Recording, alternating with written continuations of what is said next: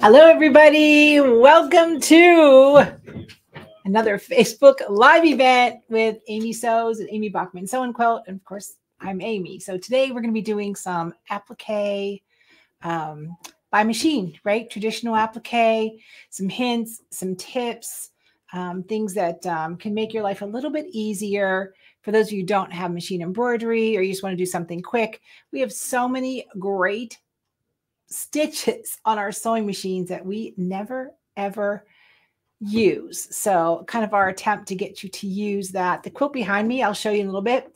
It's a class that Sharon did, and it's going to be hi Elaine, it's going to be a class. It's a scan and cut class, and it's so slick how it goes together. It makes a very easy quilt project.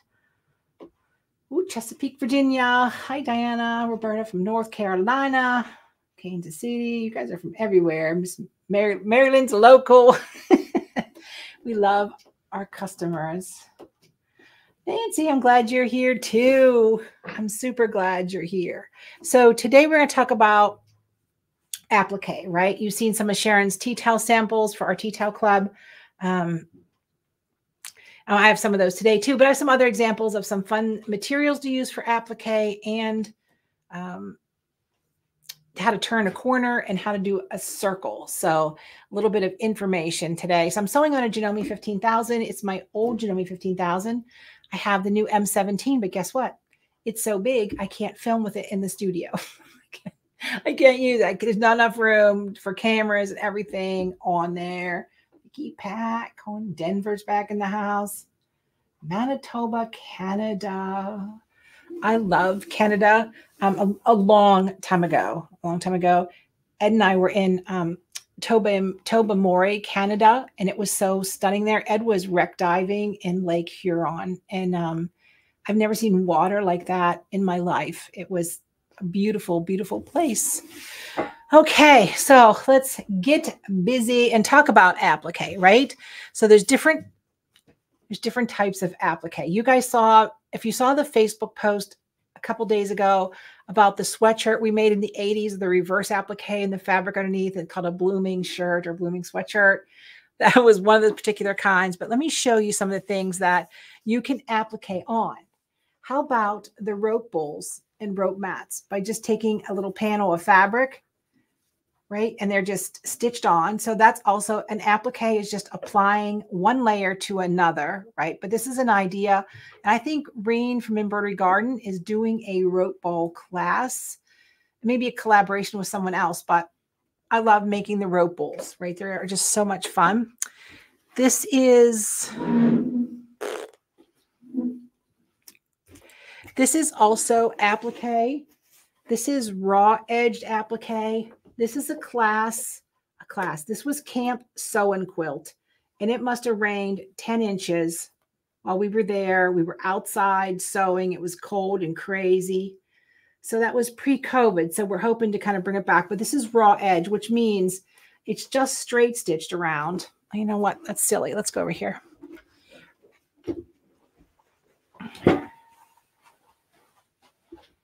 It's just straight stitched around, right? And you can see a little bit of the edges lifting, which I was way okay with that. It's a little more rustic, but I want to bring this project back because it is so pretty. It's an offset table runner. And in the middle were acorns. And then you have it on the other end. So you can see with the raw edge how it curled up. And again, I was okay with that. There is no fusible web on here. This is just heavily starched. And again, I used my scan and cut like I always do to cut things out. Oops, I'm knocking over the entire display. Hey, bear with me. Bear with me. All right, so this is that quilt that we talked about. Sharon and I did a project, what seems to be a million years ago. And these were done with some decorative stitches. You can see these just aren't straight stitches. It's just not satin stitches. I want you guys to be able to kind of use those decorative stitches to quilt the seam. And it's called mix match flowers because it's the same pattern. And then we use the outside of one, the inside of the next. So we mix and match up those pieces. I think the whole display is going to fall down behind me. So if it does, don't laugh too loud. All right. Let's see, we got Missouri. Any questions? You guys like Applique? Oh, Edita, you were so awesome. PJ is going to call you in a little bit. Edita is in beautiful Hawaii, and we did not want to call at 9 a.m. our time. So she's going to call you a little bit to get you all set up for the cruise. All right.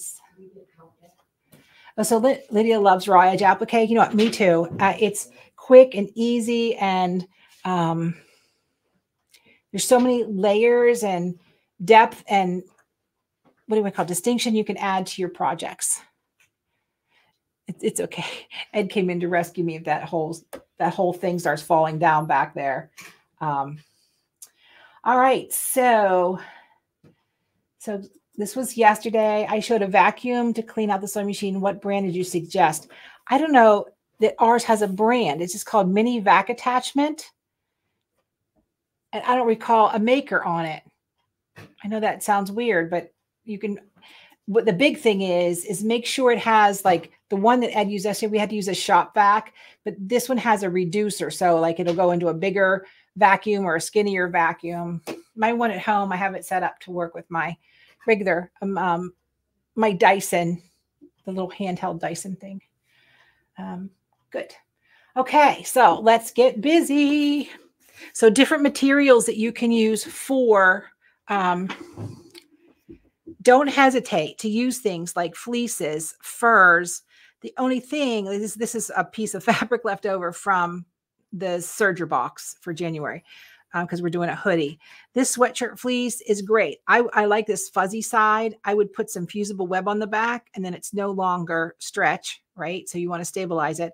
But even if you're doing embroidery in the hoop, this makes great texture for animals and flowers, especially if you're doing something for a baby. They love to feel different things. This is heat transfer glitter vinyl.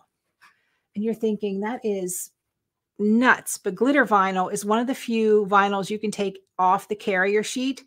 Glitter and flock, glitter and flock, you can take off the carrier sheet and use it as applique. So this is great when you're making like Christmas ornaments and snowflakes, and the flocking's great when you're making animals and trees and things like that.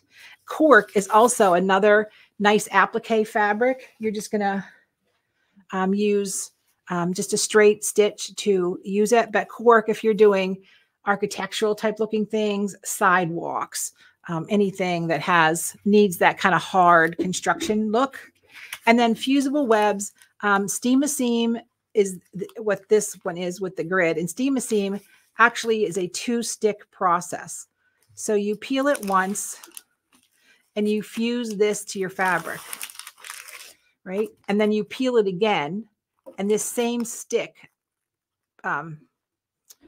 stays. So what that does is you can now lay out all your pieces, make a decision.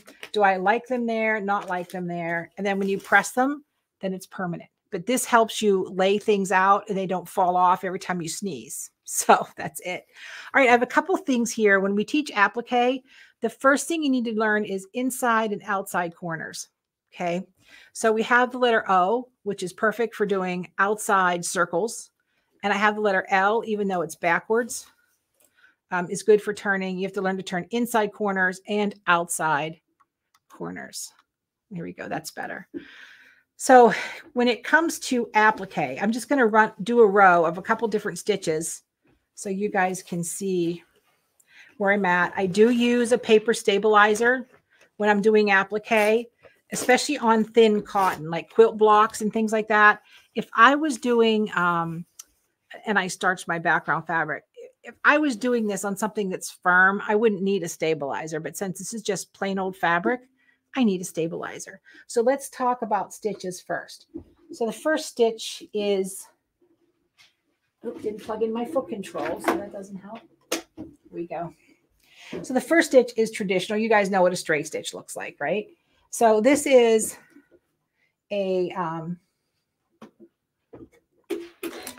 sometimes they call it a buttonhole stitch, a pin stitch. You know, it's not quite a ladder stitch, but you can see how it has those edges.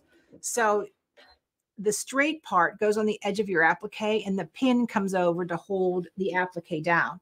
On the Janome, and a lot of machines have every different thickness, size known to man. You should be able to mirror image these. This is a super thick one.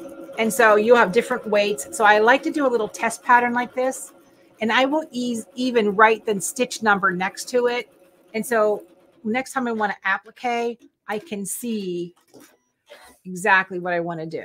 Okay, so you can see how much thicker this one is. This is thin. There are crazy people out there that do this tiny, I'm not going to say crazy. That wasn't very nice of me. But do this itty bitty. Like they want to like the look of like hand applique invisible. And so you can do this tiny stitch. And I like to do it. There's 100 weight thread now and 60 weight thread. You cannot even see this. Now I'm using a 40 weight thread so you guys could see it, right? But when people do applique with this 100 weight thread or 60 weight thread, it is totally invisible. So it is really makes it nice. But see how tiny that is? But if this was 100 weight thread in the same color as your applique, you would never, ever see that. So if you like to do like hand needle turn applique, then you can kind of duplicate that with that tiny stitch. So Becky calls it, is that a blanket stitch? Yes, it's a blanket stitch, a pin stitch, an heirloom applique. I mean, there's all different kinds of names for it, but yes, a blanket stitch is the most common for that. The other is a blind hem, right? And again, this has to do with if you're turning under the raw edge and you want this itty bitty tiny look. Now on my machine, it's already set up, but you can go into your woven blind hem and set that up.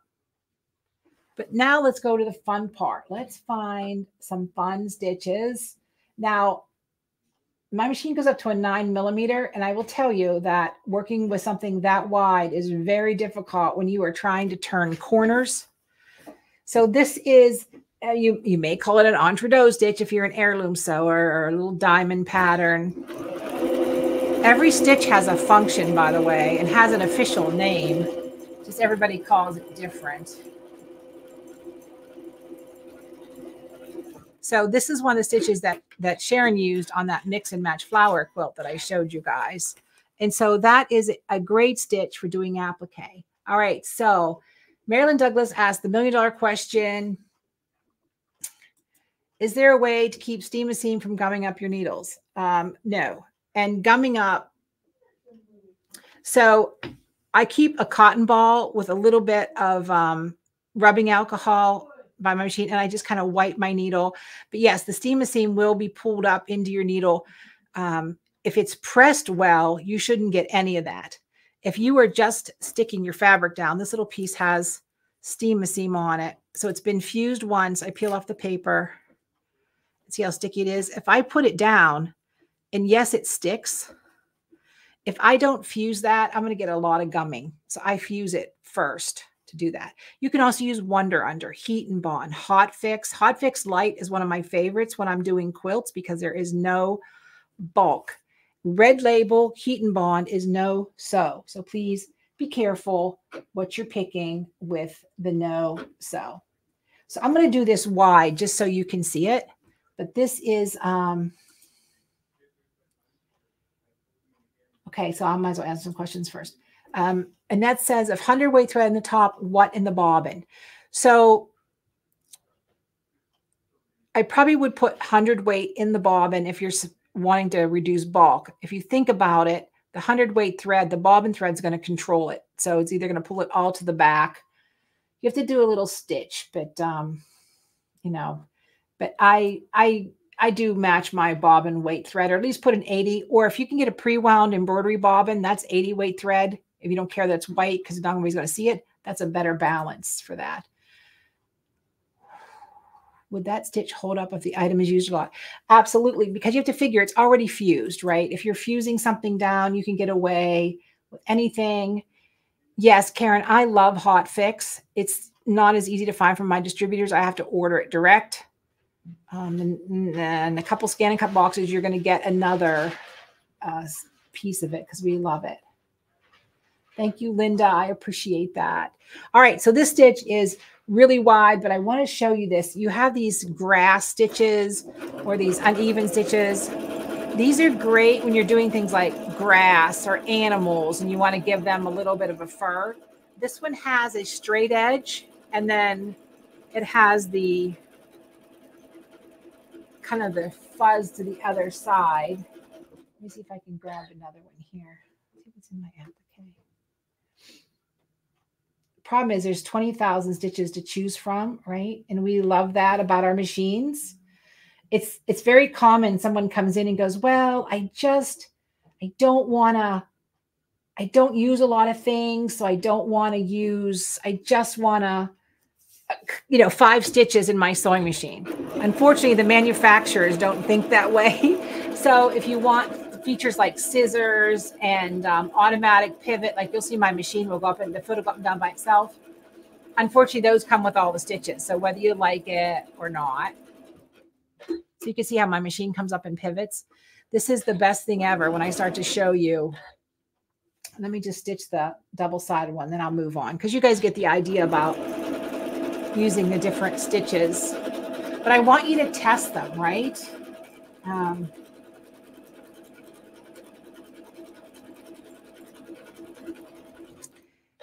And it comes down to personality. It comes down to type. It comes down to whatever. So you can see this is that kind of ragged stitch, which is great for grass and animals. This has the raggedness, but it has a straight edge. So sometimes that's easier for people to use. This is just monster heavy, like a blanket stitch, which again, all these decorative stitches can be used in all the ways. So let's see, Lori, because I used Steam a Seam and didn't seem like I did it correctly. Could you show the correct way to apply it? So basically what I did is I fused the Steam a Seam onto my fabric, right? Let me just peel this off. I don't think I have a piece here. We'll just pretend this is it. I take the Steam a Seam on here, put on the back, and it is a light fuse. You are not doing this for 15, 20 seconds at a time. You're going to lightly warm it up. It's going to melt into your fabric. You're going to cut out your shape. You're going to cut out your shape, right? Peel the paper off, and then you're going to go back to your iron and you're going to fuse it for about 15 seconds and it's done. If you overfuse it, what happens is all that fusible goes into your fabric and then it becomes not fused anymore, if that makes any sense. A lot of people don't like Steam a Seam. I'm going to be honest with you because it's a 2-step process. But when I lay things out like that table runner or like Sharon's quilt behind me, I love that because I can get my placement done before I fuse instead of fusing and making a mistake. If you happen to fuse an applique in the wrong spot, and it happens to the best of us, you hit it and like, no, that piece doesn't go there. Don't stress. Turn your fabric upside down. You're going to go get a Q-tip and you're going to get some acetate, fingernail polish remover. It's not going to hurt your fabric. You can do a little test if it makes you feel better. Take that Q-tip with acetate on it and rub it on the back of your fabric where that fusible is, and you'll see it'll start to release itself. Okay, it's just simple chemistry. You have a fusible, and then you have a dissolvent, right? So that's how you're going to get that off if you make a mistake. The same thing kind of works with heat transfer vinyl. If you make a mistake on a shirt, they do make vinyl remover, but in a push comes to shove, fingernail polish is the way to go. All right, I have some shapes here. Whoops, keep showing the Scan and Cut. I have my shapes. I have a squiggly leaf. This is the same leaf that was on that table runner. The letter O and the letter L. I'm going to start with that because starting and stopping, you never want to start and stop on a corner, okay? I'm just going to do the pin stitch or the blanket stitch just so you can see where I'm going. And you know what? We're not going to do that. I'm going to do a traditional satin stitch. Just give me 1 second. Someone was messing with me, and now I have all the tapers on. All right, let's go applique.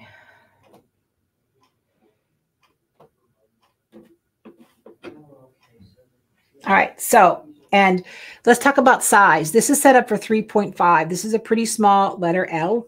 You never want to start on the end, and you never want to start in a corner. You want to start in a space that is easy for you to stop and start on. So I'm just going to, my needle is in the right position. It's going to swing just past my fabric. Some people do 50-50, half on the applique, half on the fabric. That is your call. I'm going to lengthen my stitch length a little bit so this doesn't take forever. Now, when I get to this corner, it is a inside corner. One step at a time. And again, I have that pivot turned on my machine. If you don't have that, it is time for a new machine. And if you don't know which way to put your needle, as soon as I spin this, my needle is going to swing and I'm going to miss that whole back piece of a missing piece. So I want my needle to the outside. I'm going to pivot. I just lied to you, I think. I got so much going on today. Yes, if I pivot, I'm going to have a big gap. So we are going to put that needle the other direction. Pin it.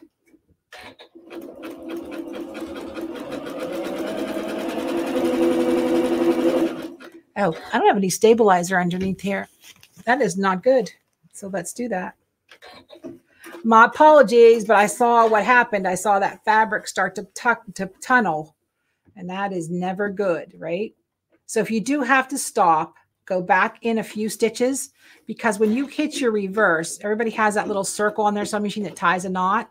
If you reverse, you're going to have a fat clump on your sewing machine. Let's see if I can turn a better corner here. Let's get my head in the game, Amy. We're packing for the cruise today, and there's so much going on. I'm a little distracted. So outside corner, needle on the outside. I'm going to pivot. That needle swings into the last stitches that I did.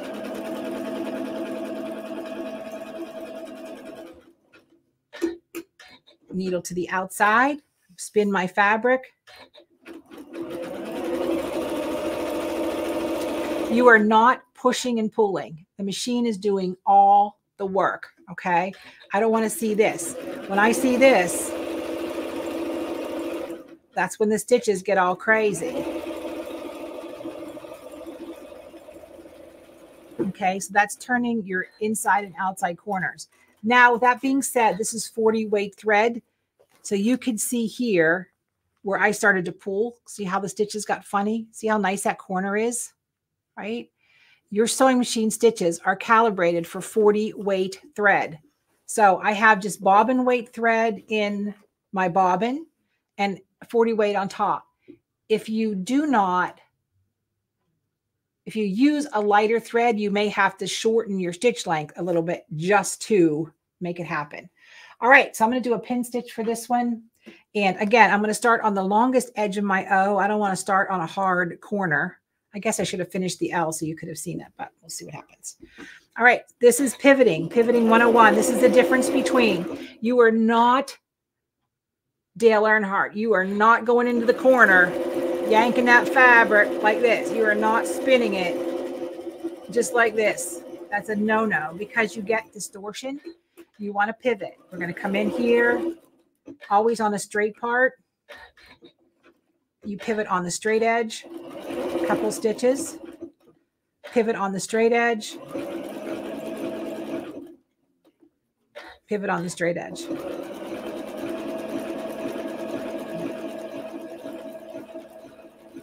As soon as you feel the need to twist that fabric, you pivot, and you're letting the feed dogs do all the work. Now, if you want, you can really think about it. Like, okay, so this does 1, 2, 3 forward, left. 1, 2, 3. So I know 3, and the next set is going to be my little pin. 2, 3, spin. 1, 2, pivot. 1, 2, 3. I know, and the third one is my pivot time. That's if you want perfect spacing every time. You got to learn to do pivot. You have to learn to do that. So this is pivot. whoops, where are we at? This is pivot. See how nice and perfect that is? This is Dale Earnhardt, right? This is NASCAR right here. And you don't get that nice finish. You get clunky edges, right? So pivot is your answer for doing round shapes, okay? And again, if you're looking for a new sewing machine, you want to get that pivot feature. Every sewing machine calls it something different, right? So here's a couple of from the tea towel of the month that Sharon does. And let me back up a little bit, right? So this was December maybe. So this is just a tiny zigzag and a straight stitch. So your zigzag doesn't have to be this monster thick solid because we're using fusibles, right? That makes a world of difference. This is one of my favorites because I love ice cream. I love ice cream. This has a little pretty border on it. Sharon tries to add a little extra detail. So here is a little heavier satin stitch right here. Here is satin with a mix of a triple stitch. And it builds a little bit of dimension and the cross hatching through the cone. Don't be afraid to add details. Okay, so that is, here's our watermelon. And again, a much looser zigzag, almost like a tackle twill stitch because we want it to be light and airy. And here's bunny rabbit. Everybody loves a bunny. And then here's using some of your decorative stitches to add detail, like even on the eggs. It's kind of hard to see because of the angle. Here is 4th of July or Memorial Day, whatever, right? And a little bit of glitter. Don't be afraid of metallic threads. And again, look at Sharon's points. Those pivot points are the hardest things to do, right? And that's all about, it's the same thing as turning corners. So this is, this was November's.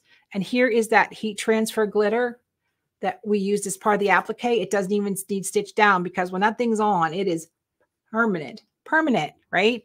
And then again, metallic thread in the snowflakes. And then this is the one that is shipping in January. For those of you in the Tea Towel Club, I'm sorry, it's shipping a little bit late. But here is the blanket stitch, right? And then blanket stitch on the letters. And then adding the details for the threads. Now for the tea towel of the month, we're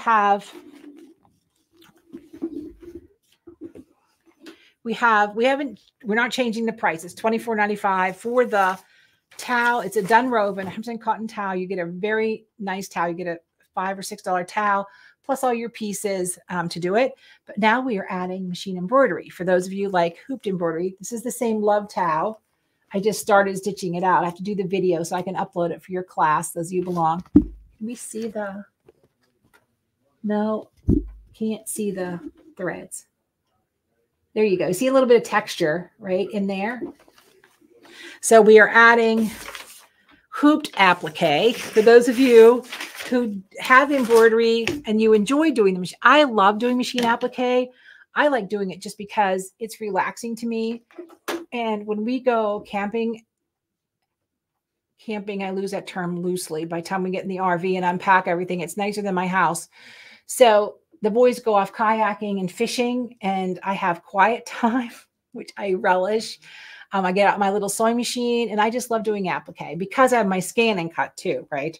So things like that. Table runner, I enjoy doing it because it just calms my mind, which some of those who know me is a very difficult task. There are squirrels between my ears because I juggle so many things.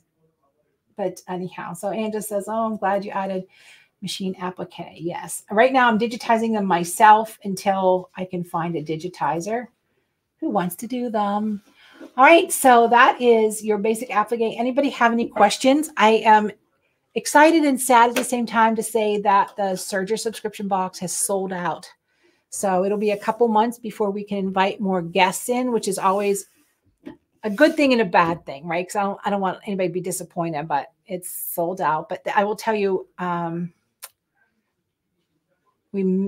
that was January, February, March. So March will be the next Surger box. I did order more supply, so hopefully we can get some more people in. The tea towel of the month is open every month. We just let it open for everybody because it's an easy kit to put together. And then the Scan and Cut subscription is open. It'll be you can join us for the class or the class in the box.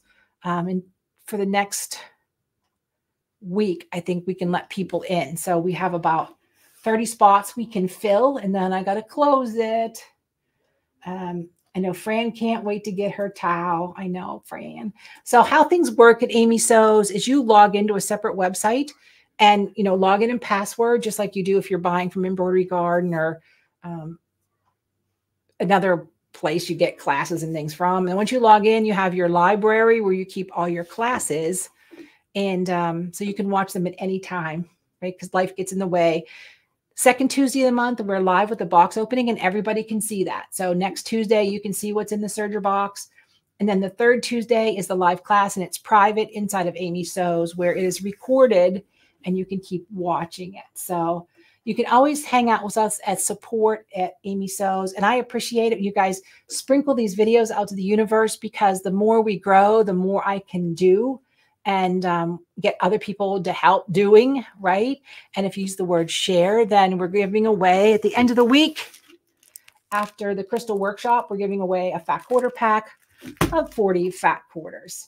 So the Crystal Workshop is Sunday. It's only $10. Anybody can join.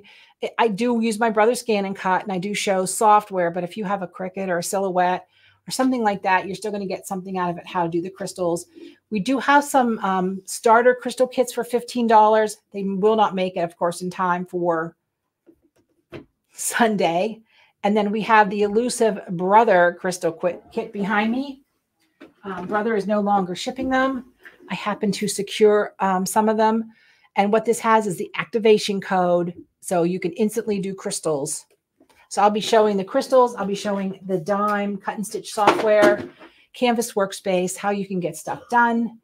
Whew, but that is Sunday. And this has been a long week. We have never opened all 3 enrollments at the same time. So it's a little crazy here, but it's so exciting to grow. And I appreciate all of you who subscribe and spend your hard-earned money with me. It humbles me, but I love this community and I love what I do. So I'm just grateful I have Jim and Agnes and everybody here at Works here to share with what's going on. If you need me for any reason, support at Amy Sews is the best way. We're getting ready for our January cruise, which is sold out.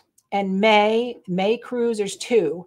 There's a 9-day to Bermuda, which is Becky Thompson from Power Tools with Thread, myself, I think, Juju, Designs by Juju. Yeah, that's what we're doing in May. And then back to back, as soon as we're done with Becky and Juju, we go right into Creative Applique has joined us for Sew and Sell 15. So we're excited about that. Amy, I'll be there. Jim will be there. We have machines on board to do creative applique projects. And we're excited about that as well. So go to sewandsellcruises.com and you can check everything out. We do not upsell the cruise. You pay what Royal Caribbean charges us to put you on board. And then there's just a kit fee, right? And a kit fee, I mean like a class fee, machine use fee, goodie bag, kits, all that kind of stuff is what that is include. So, Elaine, thank you. That means a lot. And Jim and I are working on some retreats that you can come and hang out with us for a couple days. And I'm also looking at doing one in the middle of not middle of the country, like Pigeon Forge neighborhood.